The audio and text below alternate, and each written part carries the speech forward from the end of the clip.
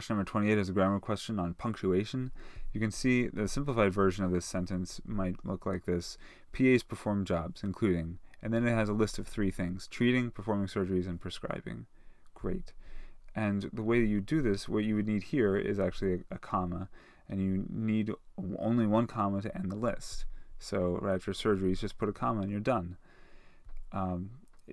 You shouldn't use a semicolon here. Semicolons can be used in lists, like it could be treating, semicolon, performing surgeries, semicolon, and prescribing.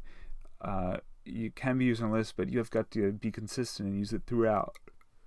And then if you were going to have a second comma here, it would be unnecessary. It would break up you only need a comma separating each of these things in the list. This comma right here would be unnecessary and break up what's going on. And then a colon doesn't end a list.